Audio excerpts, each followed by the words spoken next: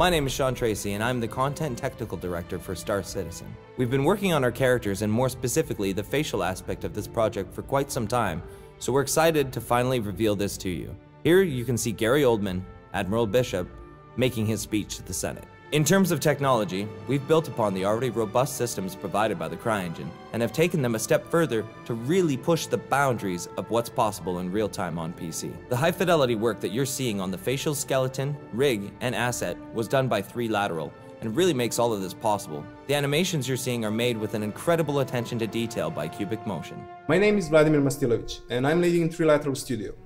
We start our process with high resolution scan data. These are scans of individually activated facial muscles, and basically each scan is consisted of several million triangles.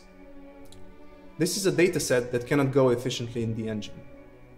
And each scan is a snapshot in time, and it doesn't have any correlation with any other scan. This is why we have written a tool that will analyze the surface of the skin and will find correspondences between each scan. Through this process, we're finding hundreds of thousands of correspondence points between each scan pair, and this enables us to produce blend shapes on any custom topology for these scans. Scans are then handled by our artists, who are examining for any unwanted motion, and they are putting it in context and modeling a constellation of hundreds of shapes that will then be used to produce a facial rig, which is essentially a digital puppet of the character, which can then be animated and transferred to a game engine as an optimized dataset. When it comes to photoreal characters, everything is important. Not only that character itself needs to look correct in terms of its shape and its texture, but it also needs to look correct when it's animated. This also needs to extend to micro level, so that skin stretching and the pore stretching, the blood flow in the skin, and even a tiny layer of fluid between the eyelid and the eyeball behaves correctly so that it maintains the illusion of a live character in a scene. Essential for doing this on such high volume project is not only having a large team, but also having proper production tools. Essential also to solving this problem are our production partners, Cubic Motion. At Cubic Motion, we're responsible for accurately recreating the actors' performances using the face rig designed by 3Lateral. Stage 1 of the Cubic Motion facial animation process involves analysing the actor's performance. So that means tracking hundreds of points on the face, covering all the main facial features, such as eyes, inner lips, teeth, and skin creases. In addition to that, we capture texture information from the video, and that gives us this extra level of fidelity in the data. After we have analysed the performance, we move on to stage 2 in the process, and this means solving the data to the CG character's face rig.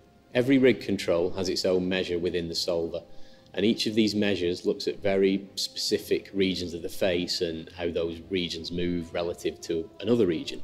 We can combine multiple measures, and what this means is that we can then accurately recreate realistic facial motion, like when you speak or when you emote. So let's take 2 examples of the solver in action. Firstly, we've got a funneling mouth shape, and this shape is essential for facial animation and lip sync. A second example would be the nuance that we can capture. So if you look in this demo video, what you can see are very small eye twitches that are happening under the actor's skin almost, and you can see then inside of Maya that the solver has captured these and transferred the data across to the relevant control within the face rig.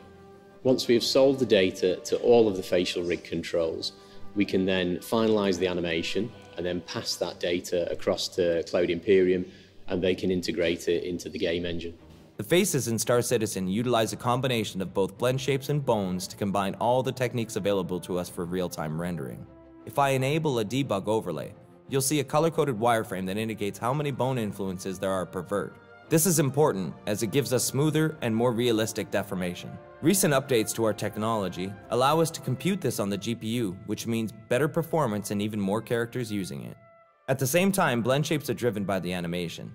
Bishop uses over 400 of these blend shapes to accurately convey the actor's performance. We also use these shapes to apply the tangents to the mesh, meaning the shading is updated accurately as these shapes are blended in between.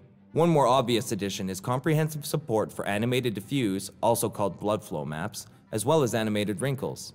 When used together, this yields a whole new level of facial performance.